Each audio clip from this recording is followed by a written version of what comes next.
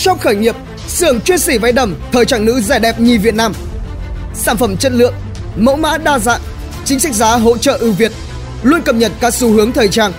Truy cập ngay website shopkhởi-nghiệp.com hoặc liên hệ hotline 097 220 9844 để nhận ưu đãi tốt nhất. Đóng cửa cùng lúc 70 chi nhánh, điều gì đang xảy ra với vua tôn Hoa Sen? Giờ đây, ông Vũ đã giao hầu hết công việc cho cấp dưới để lên núi sống tĩnh tâm. Mỗi tháng chỉ đến tập đoàn 2 lần, mỗi lần cũng chỉ 2 tiếng đồng hồ. Hàng ngày thỉnh thoảng mới gọi cho tổng giám đốc hay phó chủ tịch một cuộc điện thoại. Vào ngày 12 tháng 4 năm 2019, công ty cổ phần Tập đoàn Hoa Sen đã ra nghị quyết về việc chấm dứt hoạt động 70 chi nhánh trực thuộc. Hoa Sen cho biết việc chấm dứt hoạt động của các chi nhánh thực chất là chấm dứt hình thức pháp lý của mô hình hệ thống phân phối cũ, nằm trong lộ trình chuyển đổi mô hình quản trị hệ thống phân phối theo mô hình chi nhánh tỉnh đã được Đại hội đồng cổ đông thường niên thông qua và được Hội đồng quản trị triển khai từ năm 2018. Sau khi chấm dứt hoạt động, 70 chi nhánh này sẽ được chuyển đổi thành cửa hàng dưới hình thức pháp lý là địa điểm kinh doanh trực thuộc chi nhánh tỉnh nhằm tăng cường hiệu quả hoạt động.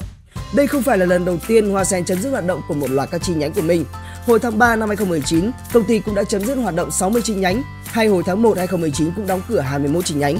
Trong năm 2018, giá cổ phiếu của Hoa Sen (HSG) liên tục giảm sâu và ông Lê Phước Vũ, chủ tịch của Hoa Sen từng cho rằng có một thế lực ngầm nào đó chi phối giá cổ phiếu và khuyên cổ đông hết sức tỉnh táo. Ông Vũ đánh giá việc Hoa Sen vẫn tăng trưởng doanh thu và vẫn có lợi nhuận thì giá cổ phiếu không thể chỉ ở mức 6.000 đến 7.000 đồng. Trên thực tế, Hoa Sen đúng là vẫn có lợi nhuận như lời ông Vũ nói. Tuy nhiên, con số lợi nhuận năm 2018 giảm mạnh so với các năm trước, mức giảm lên tới 70% và thậm chí vào quý 3 2018, Hoa Sen còn bất ngờ báo lỗ, đánh dấu lần đầu tiên có quý làm ăn thua lỗ kể từ năm 2010. Cũng trong năm 2018, hàng loạt các công ty chứng khoán cũng liên tục đưa ra các báo cáo đánh giá kém khả quan đối với Hoa Sen.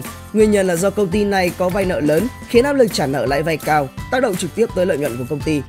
Dù công ty kinh doanh sa sút, tài sản trên sàn chứng khoán teo tóp nhưng ông Vũ vẫn rất tự tin vào hoạt động kinh doanh của Hoa Sen. Giờ đây, ông Vũ đã giao hầu hết công việc cho các cấp dưới để lên núi sống tĩnh tâm, mỗi tháng chỉ đến tập đoàn 2 lần, mỗi lần cũng chỉ 2 tiếng đồng hồ. Hàng ngày thỉnh thoảng mới gọi cho tổng giám đốc hay phó chủ tịch một cuộc điện thoại. Tuy nhiên, ông Vũ vẫn nắm rõ các hoạt động của Hoa Sen và vẫn sẽ chỉ đạo Hoa Sen mở rộng, mục tiêu đạt 1.000 cửa hàng trong 2 đến 3 năm tới, đồng thời cắt giảm chi phí, cắt giảm nhân sự, cắt giảm nợ vay. Theo Hà My, trí thức trẻ, cafef.vn, Độc Đáo TV tổng hợp và đưa tin. Lắng nghe những câu chuyện kinh doanh, những bài học xây dựng thương hiệu, trau dồi kiến thức khởi nghiệp để tôi luyện bản thân mỗi ngày. Độc Đáo TV, kênh thông tin kinh tế tài chính, kinh doanh khởi nghiệp. Đăng ký ngay.